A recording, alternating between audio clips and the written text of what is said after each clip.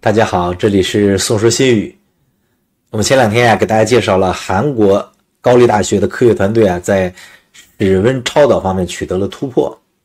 那这个消息现在是越炒越热随着时间的流逝越来越多的消息流传出来，甚至有了一些苦情的元素。比如说，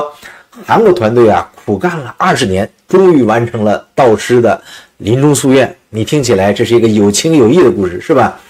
另外有说呢，中科院的物理所已经复现了室温超导并且网上呢有相当多的这个图片和消息流出来，那网友们呢就立马沸腾了这两天呢在这个预印版的论文震惊了全世界，全球的各地的实验室，可以说成百上千的实验室都动起来了，因为它的步骤太简单了，就跟我们上次说的那个手撕胶带纸发现了石墨烯一样，有一定研究基础的这些团队都能在按图索骥，在很短的时间内复现这个实验。那中科院物理所这传出来消息呢，说可能出了样品了，初步测量的磁化力和文章是一致的，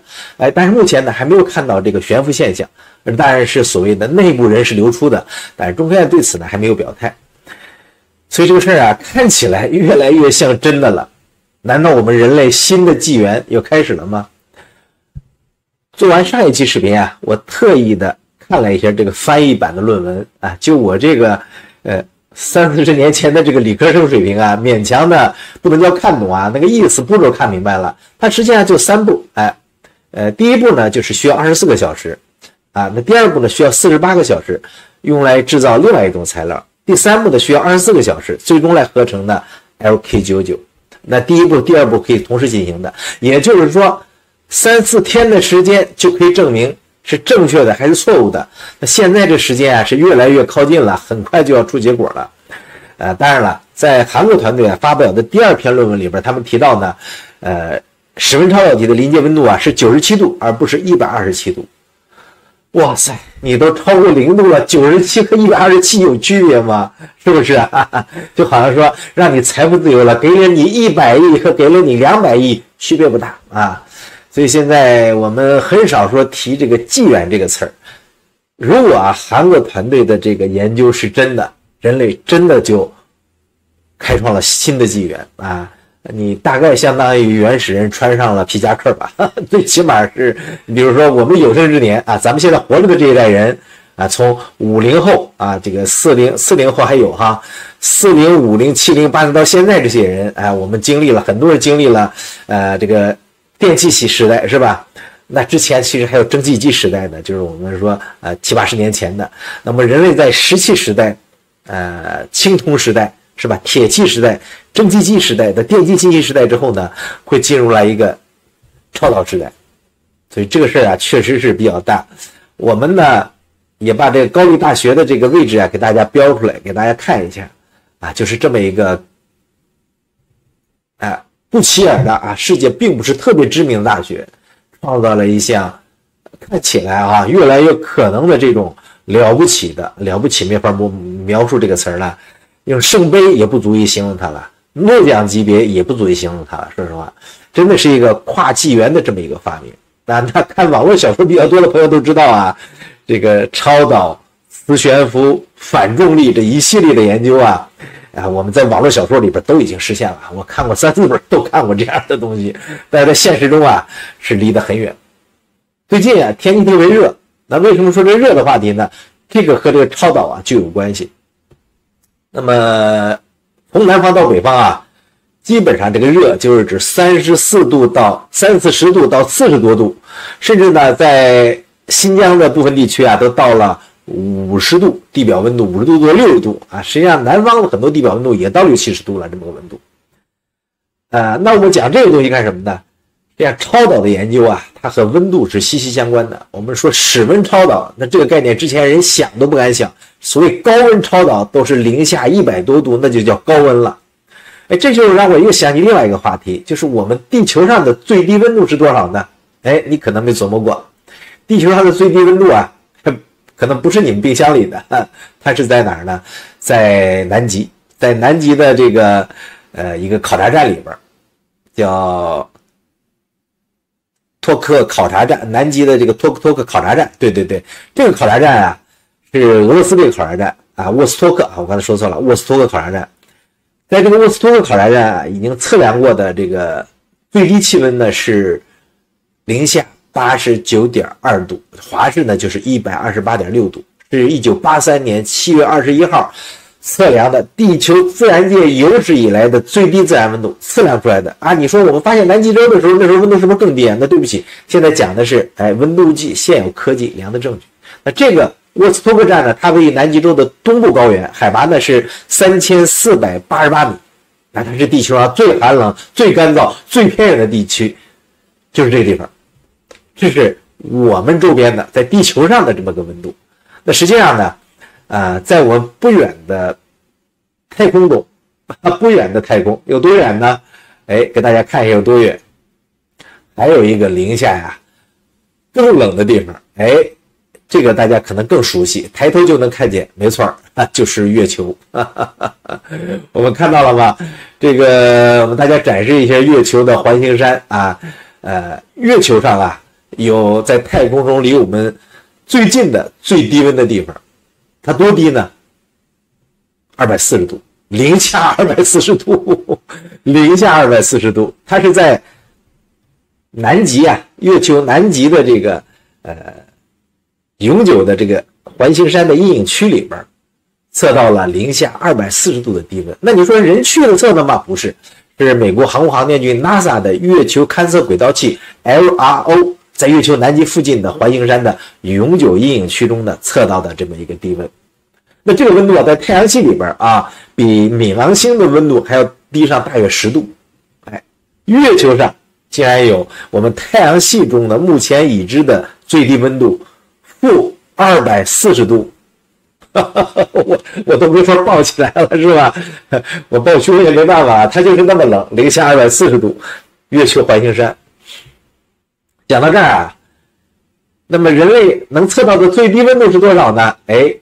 我们要讲到绝对零度了。实际上这个概念啊，小时候呢一直是让我很迷惑的。那我的成绩属于是一般，可能很多朋友一样。那么物理化学里边知识呢，能考的题8九不离10，也大概能糊弄过去。但是呢，不像那些精钻物理的、精钻化学的朋友，那当时啊，我们上学的时候还没有互联网，我们get到知识的一个就是老师的嘴，第二个是图书馆查资料，图书馆的资料也很有限啊。那主要是老师介绍，我印象中老师也没给我讲过绝对零度是怎么来的。那后来上了大学，普通物理学、普通化学有讲过，我已经忘了。实际上啊，我们问一下普通的成年人，你问问他最低温度是多少啊？你知道绝对零度吗？绝对零度是多少？让他说出来。大部分人啊，可能都说不出来个准确的温度来。绝对零度是多少呢？是零下-273.15度啊！这个绝对零度啊，这是一个让我以前很迷惑的概念。你这个温度再低的就没有了，那怎么就没有了呢？是吧？我们说的这个超导就和这个绝对零度有关。这个绝对零度呢，就是物体中的原子和分子啊，处于运动最低的状态。咱们生活中也知道，温度低了就少动的，节省能量，对吧？它的这个点呢，就是0开尔文，一会儿咱们讲开尔文，或者是-273.15摄氏度。刚才咱们说过，月球南极环形山的最低温度多少呢？-240度。所以绝对零度这个发现啊，其实呢是一个漫长而曲折的过程啊。我既问了 ChatGPT， 也问了谷歌、巴德，然后我又查了资料，我跟大家完整的聊一聊这个情况，应该是解答了我之前的这个迷惑啊。我之前的看到很多资料的讲都不是很清楚。第一个关键人数呢，就是我们讲的这个开尔文。这个开尔文呢，实际上是英国这个爵位，开尔文勋爵第一代的，他就是爱尔兰的物理学家威廉汤姆森。他生于1824年啊，他是在1907年去世的。他呢，最早啊通过理论计算，他就预测出了绝对零度的存在。牛不牛？我们想象都没法想象出来的，他通过计算能算出来这个。在1848年啊，汤姆森呢，他就提出了这个分子的这个运动动理论，认为热量呢是分子运动的结果啊。他还计算出随着温度降低，分子运动呢会越来越慢，越来越慢，最终呢会停止，而这个温度就是绝对零度。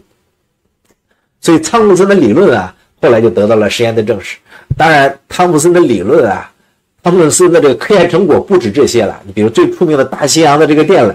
实际上汤姆森获得了这个勋爵称号，就是因为他参与主持建设了大西洋的这个跨洋电缆。开尔文勋爵啊，他的这个研究啊，后来呢，在1908年啊，就被荷兰物理学家的实验证实，叫昂纳斯啊。这个昂纳斯呢，利用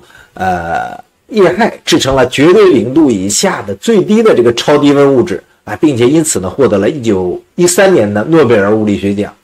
那到了实际上呢，在早期的时候啊，很多的科学家也研究过。随着温度降低，物质的形式变化，但是很多时候啊，当时可能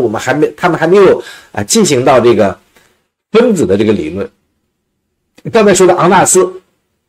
他呢是先他是荷兰的啊，他先发现呢氦可以被液化，它的沸点呢是-269.9摄氏度。昂纳斯的获得了1913年物理学奖。后来呢，这个美国的物理学家卡尔威曼和埃里克科恩呢，获得了1997年的诺贝尔物理学奖啊，他们就是用极光冷却气体做出贡献了。讲到这儿啊，我们就讲两个这个温度的这个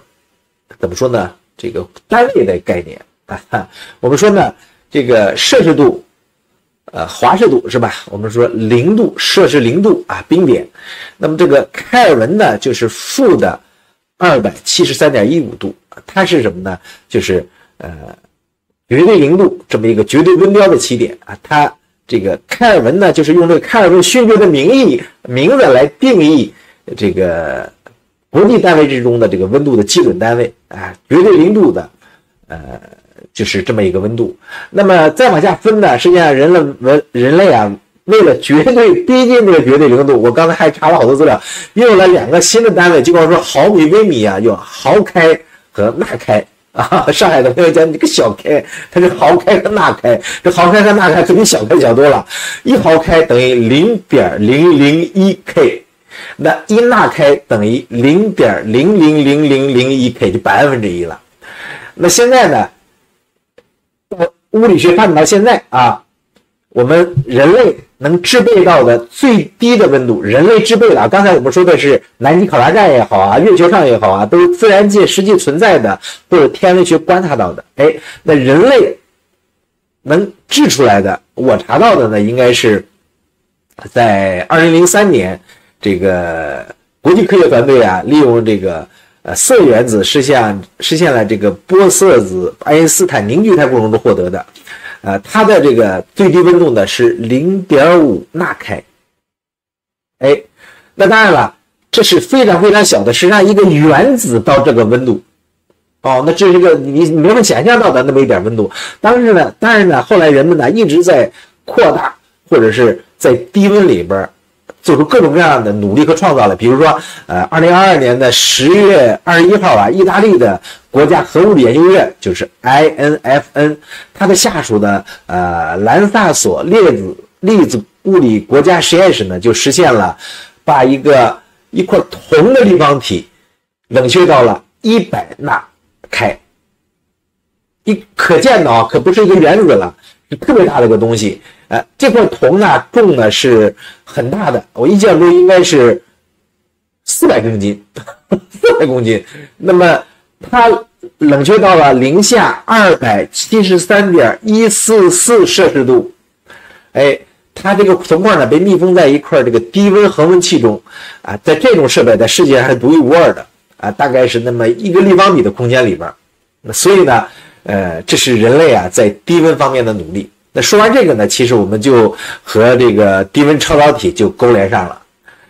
最早超导体是怎么发现的？朋友可能知道啊，它就是因为在低温下就刚才我们讲的那位阿纳斯是吧？就那阿纳斯13年获得诺贝尔物理学奖那个，他发现把汞啊冷却到-268.98度的时候，汞的电阻就突然消失了。后来发现许多金属和合金也有类似的特性，这就是超导研究的开端。你看，它并不是和金属相关，而是和低温相关。如果没有这个低温的话，人类不可能发现这个超导，是吧？那后来呢，这个阿纳斯继续研究啊，他发现呢，这个在超导体里边即使没有通电，没有外加电压，里边也有电流通过。随着这个超导的深入研究，超导的越来越多的特性被发现就是很多的这个让你就是传统的物理学想象不到的过去发展了100-200年的物理都没法想象的东西出来了比较简单的，后来就是应用的就是我们说的这个超导列车等等那么等到了这个超导研究的这个从零下200多度到零下100多度那么到了这个高温超导是什么概念呢？高温超导其实也是零下200多度就是比如说我上学的时候，那个时候说中国的科学家叫赵忠贤还是赵忠祥赵忠贤是主持人，赵忠贤应该是我印象中是40几 K 吧，但是270就零下也是200多度那时候的研究零下200多度就到了这个就到了很高的水平了那么零下120摄氏度这个超导临界温度，那中国呢也取得过突破这都是零下100多度，这就算高温超导了。你说这个词一旦用错了就没法弄了。零下100多度是高温超导，那现在韩国宣称的室温超导大家要尝试说室温高高温高大家一想高温高吧，高温不得100多度吗？错，这个高温指的是零下100多度，而这个室温超导呢是指我们就是真正的平常的室温到他们现在论文是97度，所以你说它这个跨越有多大？所以大家看到了吧，在过去110年差不多，昂纳斯是2013年的诺贝尔物理奖获得者，现在是2023年，是不是110年过去110年里边，人类在超导研究的大部分的温度范围是在零下200多度努力，到后来 IBM 的科学家用陶瓷这种材料研发提升了一大步，尽管如此呢，一直到最近的突破都是在零下100多度，零下120摄氏度。所以我刚才呢给大家说，看了南极考察站的最低温度，看了月球南极环球山这个最低温度，你看在这些最低温度里边才能实现的。现在呢，韩国的研究团队在室温下就实现了这么一个情况，那真的是就是说我们最简单的说，我们电机这些计算机没有电子组了，你想想那是一个什么样的情况？没有电子的机，我这个风扇电脑的风扇不会发热了，对吧？所有的这个传导系统，我们这个电力系统，我们这么说吧，和电相关的所有的东西都要被改写。人类真的是进入了一个新的纪元，并且呢，以此为基础很有可能更高级的梦幻级的科技呢会过来。所以呢，当然我们现在还是一切建立在韩国的这个实验是靠谱的基础上。那现在呢，据称中科院已经做出了初步的结果，虽然还没有复现超导性呢，但是呢，已经发现了这种材料就是说这种材料这种抗磁性的材料那当然了，人家花了20年完成了导式的磷炉素液做成的东西，你在实验室里边靠着人家这个几千上万字的论文，马上就能做得详详细细的，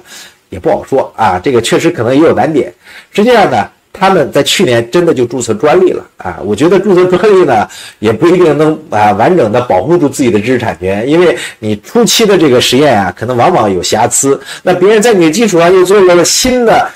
这个成果，那这个专利其实这个知识产权保护是很难很难的。所以马斯克从来在 SpaceX 上他不注册专利，他的自动驾车的自动车呢也开放专利，他知道他要诚信偷你的东西你是限制不住的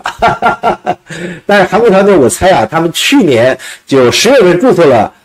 LK99 的专利，到现在才发论文，他们一定是在逐步完善他们的东西，也想把它产业化来。不管怎么说我们再等个2-3天1-2天，这个事儿就会水落石出，到底是真是假，是不是给人类指明了方向，我们就能看到了，这是真正的方向。那在这之前，在这块土地上发生的一切东西加起来可能都不如这个研究的分量大。那好的，关于韩国团队室温超导的这个突破呢，话题呢聊到这儿，给大家讲了这个最低温度希望呢这个台风过去之后咱们天气也能凉下来，舒舒服服的工作生活。好的，咱们下次再见，拜拜。